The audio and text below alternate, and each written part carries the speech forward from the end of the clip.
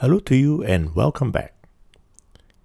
We are tuned into the Minolta lenses series, and 3 more chapters will follow up, including the present one. Minolta's timeline is divided into 4 periods.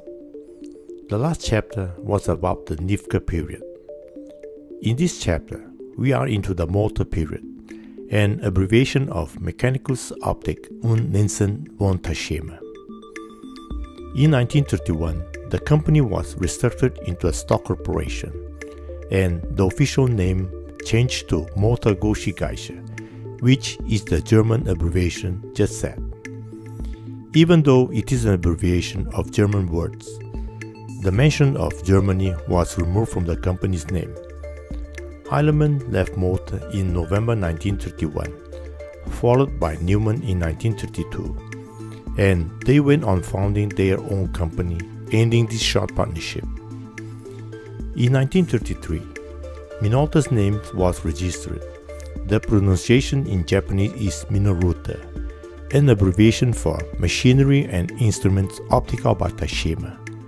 But it also meant fertile fields, and its first camera is inspired by, some say, the Plaubo Machina, others the Iconta, a medium format press camera, the Semi-Minolta, and a new embossed logo appeared at the camera body finishing, the MTS sign.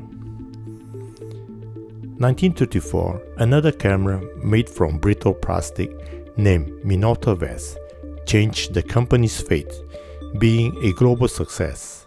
The profit allowed the construction of a new plant dedicated to lens production. 1936, the Japan Optical Mechanical Research Institute was founded and later integrated into Molta Company. 1937, Molta became Chiyoda Kogaku Seiko Company.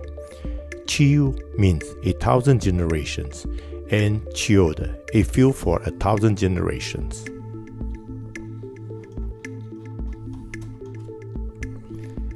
The top row corresponds to the number of groups, last row to the number of lens elements. From the second generation of MC ROKKOR X, lenses have been redesigned. MD appeared and code letters disappeared. In this chapter, the lens on trend is the MC ROKKOR HX35mm f1.8.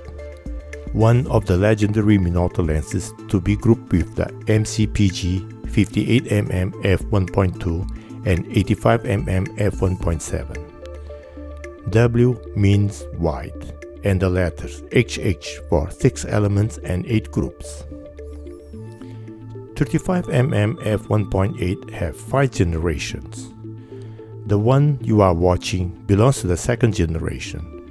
First generation focusing ring is plain, second knurled and 3 rubberized. And it's time to watch the lens performance.